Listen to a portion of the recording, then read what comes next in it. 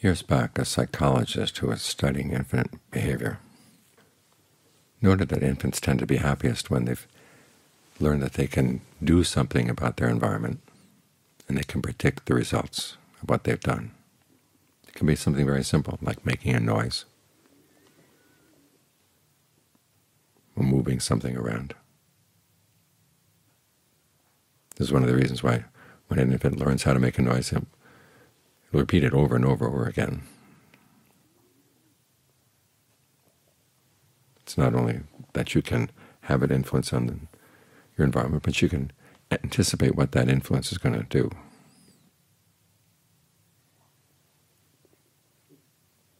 And as we get older, of course, we get more discerning in what kind of influence we want to have. And we figure out more and more complex things. But there's a joy in all of that. It's basically, when you think about the different ways the Buddha talks about self, sometimes self as the consumer, self as the producer, and self as the commentator. It's where they all come together. The producer does something.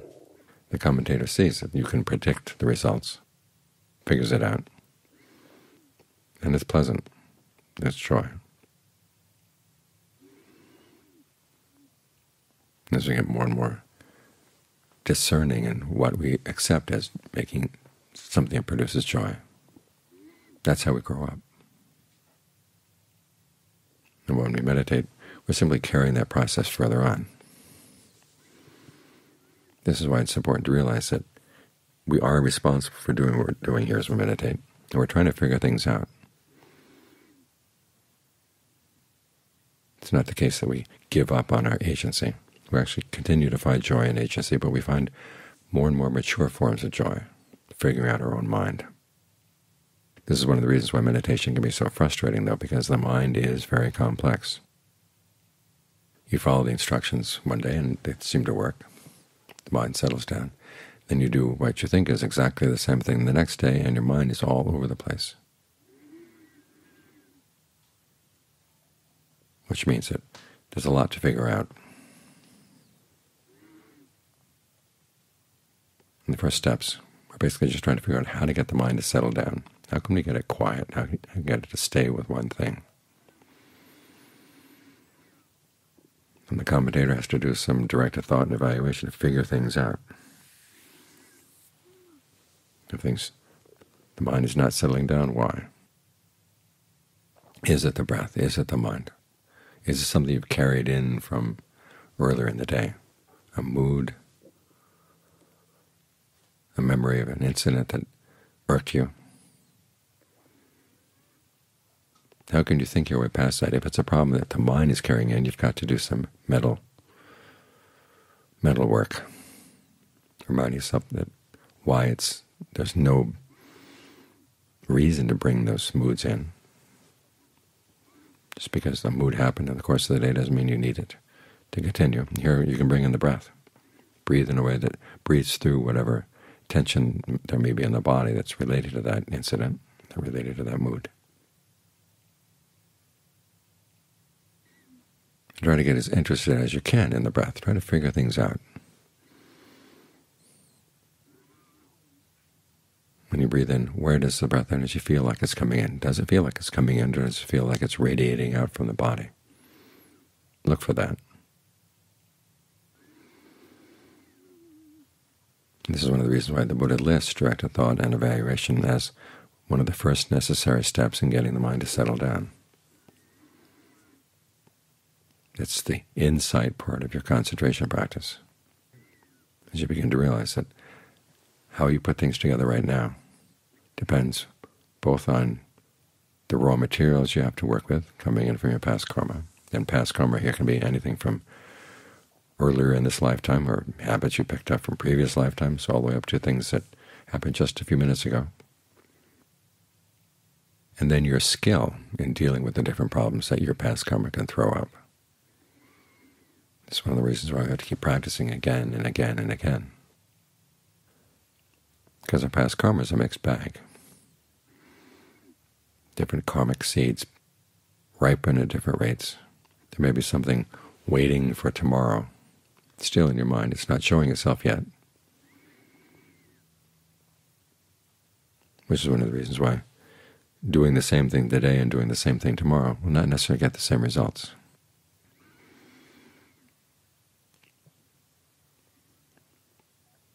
It's like the difference between fixing a salad with store-bought tomatoes as opposed to tomatoes you've grown for yourself. The raw materials are different, and you have to be able to sense that and learn how to deal with it,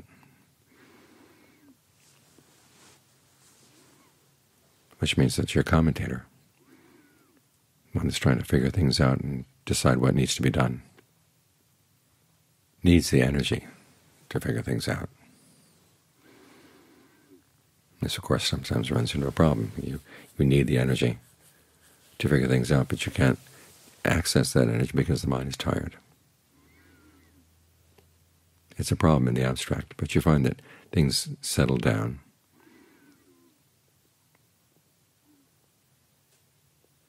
And the concentration and the figuring out can help each other along. When you figured out how you can do that, then there's a lot more joy in this, the agency of getting the mind to settle down. And of course, there's the problem once it's settled down, there's a part of the mind that's going to complain that it's bored. And our normal reaction is to look for something else, think about something else.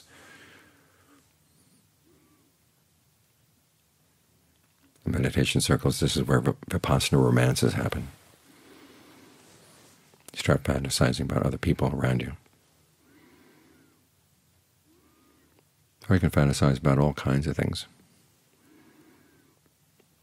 You have to realize that the boredom is the problem. You've got to understand this is something you've got to figure out. And again, remember, the joy doesn't come just from having a pleasant breath experience, because if it did, you could sit here breathing comfortably and there would be no problem at all. But the mind likes to figure things out. And if it's very still and nothing seems to be happening, it's going to look for something. We'll try to figure out that attitude of boredom. What is the mind telling itself? And who is telling whom in here? There's a lot going on in the present moment, even when the mind is still. And it's your ability to realize that, look into it, understand it. Because that's one of the ways in which the concentration gets deeper. You begin to realize that the directed thought and evaluation are no longer necessary. Then you've got to figure out, how do I just stay with the sensation of the breath? So the sense of the breath and your awareness in the body all seem to become one. And then when you've got that, how do you maintain it? That's one thing you can try to figure out. The other, of course, is figure out your distractions. Why does the mind like to go for boredom? We don't think of it as a choice. It seems to be a fact, but it's a decision you make. And the way to counteract that decision is to remind yourself there are a lot of subtle things going on. And if you really want to see them, you've got to get the mind really, really quiet and on top of things.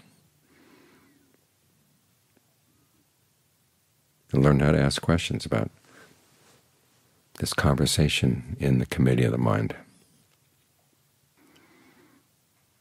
Because you find that it's not just one commentator in there, not just one producer or one consumer. There are lots of them.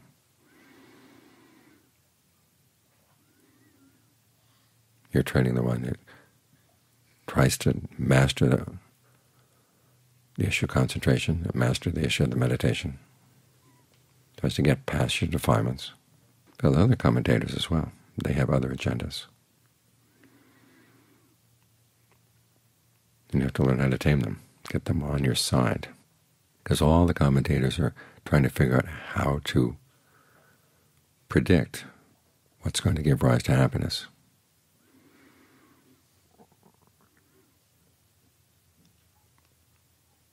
And so if you keep reminding them, well, the genuine article is something that's going to have to be found inside and not through your fantasies.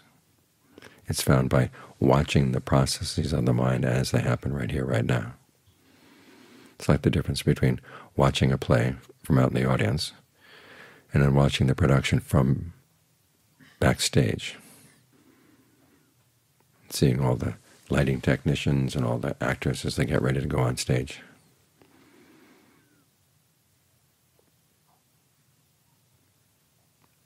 Instead of being in the thought or being in the world of what's supposedly happening in the play, you're looking at the mechanics. And it's the mechanics of the mind that are really interesting. Here you are shaping your experience, and you're trying to do it in such a way that gives rise to happiness, and yet so often the happiness turns to something else.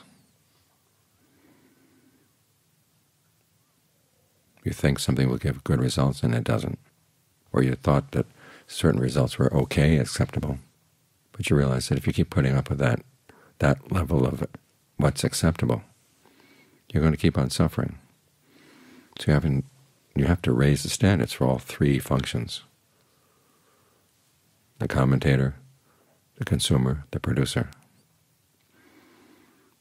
by watching them in practice, figuring them out.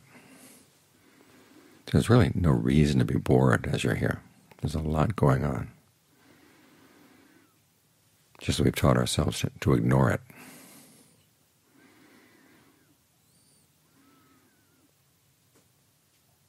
So we can carry on whatever other conversations we'd like to get interested in.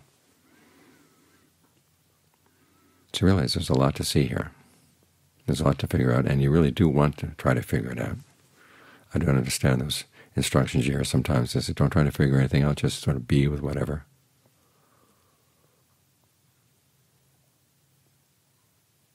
There's no joy in that. There's no joy in just accepting whatever.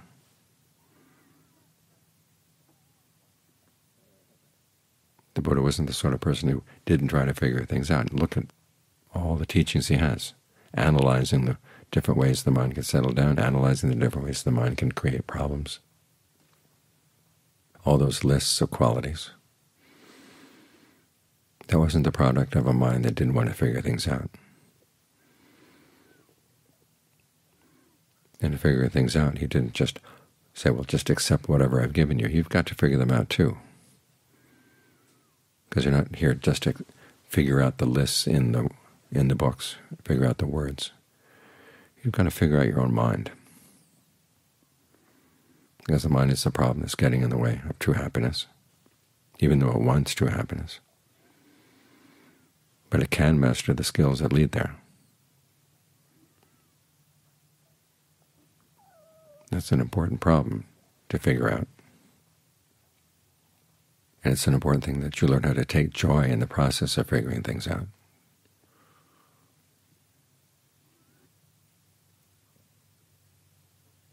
There's a word in Thai, sung sai, means both to doubt and to wonder.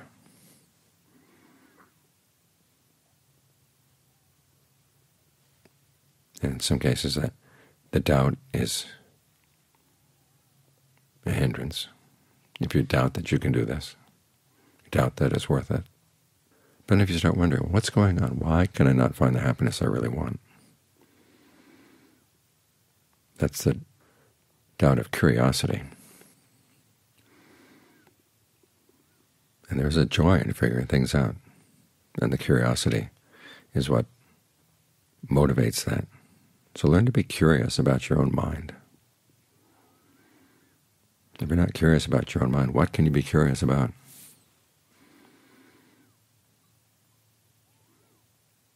There's a lot to be figured out here, and there's a lot of joy in the process of figuring things out, and even greater joy when you figure out what the mind is doing that's getting in the way of the deathless, the happiness it really does satisfy.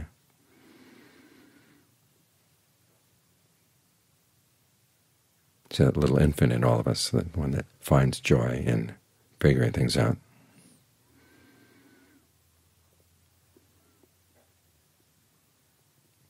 Grows up into a mature meditator, and not by abandoning that joy in figuring things out, but learning how to pursue it skillfully.